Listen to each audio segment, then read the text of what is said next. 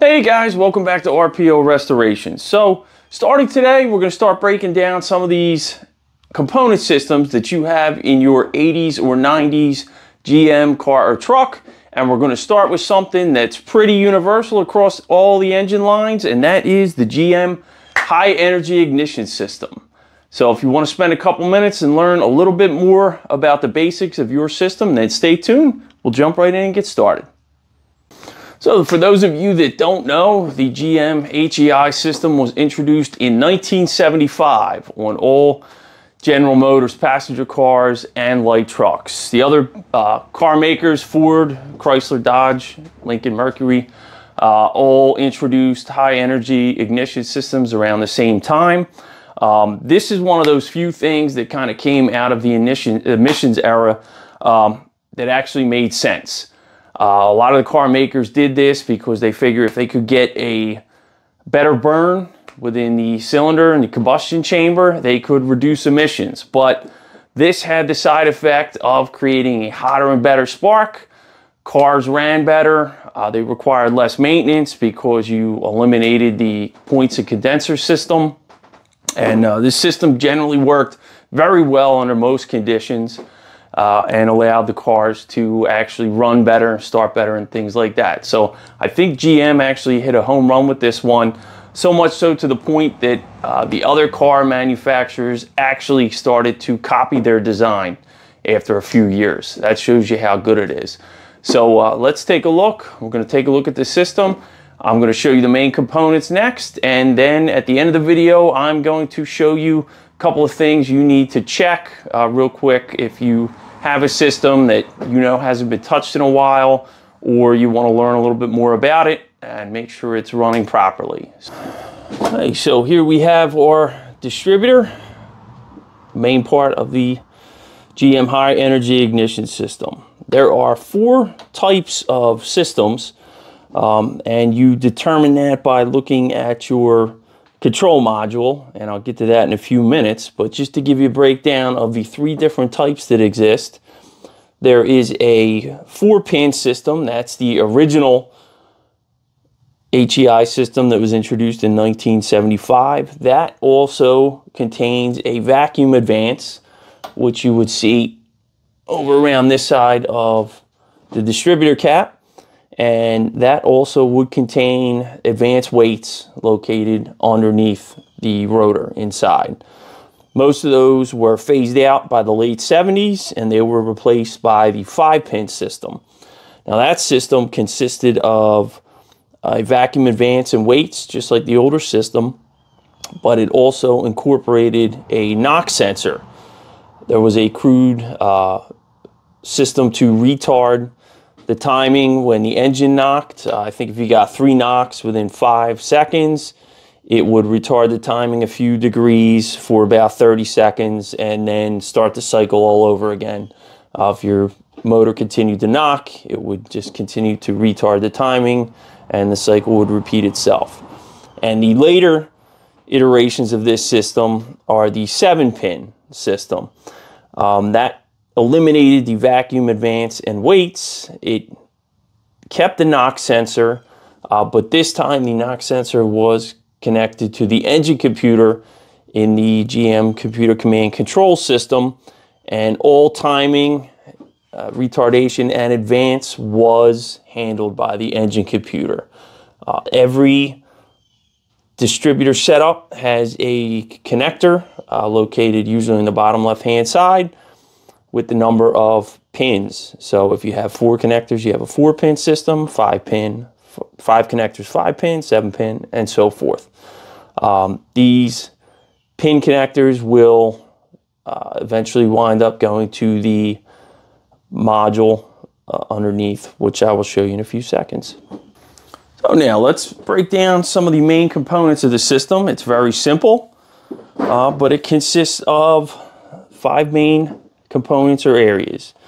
One is the main assembly, which contains the pin connector, the shaft, the capacitor, as well as the magnetic poles, which actually determine where the engine is at in its cycle. The next component would consist of the distributor cap that many of you are familiar with. Underneath the distributor cap, you'll find a large rotor, which contacts the contacts inside the cap to actually send the electricity down the spark plug wire to the spark plug. On top of the cap, because these are a coil and cap system, you'll find a cover. Underneath that cover, which is held on by two small bolts or screws, you will find the actual ignition coil, which increases the electrical energy coming through your car's electrical system up to that necessary 35,000 volts to fire your spark plug. And the last component of this system is the actual ignition wires, which send the energy down to your spark plug, and the spark plugs themselves. That's it. It's a very simple system, and problems are fairly easy to diagnose because of that. So now let's move on to some things that you should be looking for when you buy a car or you're restoring a car that has one of these systems. Okay, most of these checks are pretty easy. They're just some basic visual checks around the ignition setup of the car to determine how old things are and whether anything is visibly wrong. So the first thing you want to check is your plugs and wires. First thing I would do is look at the wires themselves, see if you can determine how old they are. Do they look beat up? Do they look melted? Has anything come in contact with them? Are they nicked? The energy flowing through this system is so high that any nicks or melts in the actual ignition wires are going to make the electricity jump to a ground. Sometimes it'll jump out of the wire into the engine block and you'll wind up with a dead cylinder. So the first thing you want to do is make sure that your wires are in good shape and fairly new. If wires have seen a lot of miles, I've also, from personal experience, had the contacts within them after so many, hundreds of thousands of heat cycles actually start to separate, and you wind up stalling out when your engine gets too hot, and then you have to let everything cool down and it'll start and run like normal till it gets too hot again. So first thing you want to do is check your wiring, make sure that's good. After that, you want to start pulling your spark plugs. Normally you pull all 8. That's what I like to do just to get a determination of how each cylinder is running. You can find pictures online, or they probably still are in the back of every Haynes manual that shows you spark plug colors, what a healthy cylinder should look like, what one that's running too hot, too lean, oil contamination, mechanical damage, things like that. So you want to take a look at your spark plugs. They should be a nice light brown, or have a nice light brown haze or coating over them. Hey, while you have your plugs out too, it might be a good time to make sure that they are actually the correct plug for your motor. A lot of 80s era V8 engines used spark plug in combination with what GM called a gasket, what most of us would call a washer, to make sure there was a good seal. A lot of V6 engines use taper gaskets, which did not require any type of washer. So just double check, make sure that somewhere along the line somebody didn't mix them up and you have the wrong plug type for your motor in there. So now that we know our plugs and wires are good, it's time to take a look under the cap and see what's going on under there. All this requires is a big Phillips head screwdriver or a flathead, whatever you need to get in there. There are 4 screws on the side that are held tight by spring tension, so all you have to do is push down and rotate the screws 180 degrees out to take your cap off. Don't worry about lining it back up. Everything's notched. You can only put it back in one position, so don't be afraid. You're not going to mess anything up by taking a look underneath.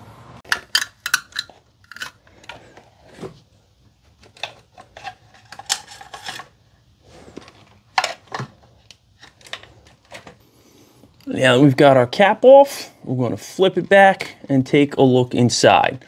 Now, admittedly, this cap has about 10,000 or so miles on it. It's a couple years old. It's probably going to get changed, maybe next spring after a few more thousand miles. But generally, you should be changing these things after 12,000 miles, every 4 oil changes, however you want to keep track of it, because they are a wear item. These are a regular part of the tune-up, and they need to be changed out, the cap and the rotor back here. But let's start by focusing on the cap. You see our carbon button's in good shape.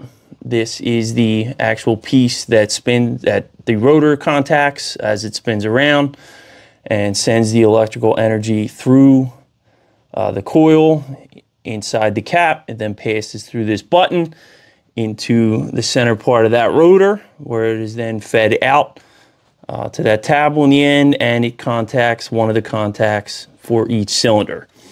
When you look at this, you're looking for any kind of abnormal wear. Any cap that's been used is going to have some wear in it, but you're looking for anything crazy. All our tabs are in pretty good shape.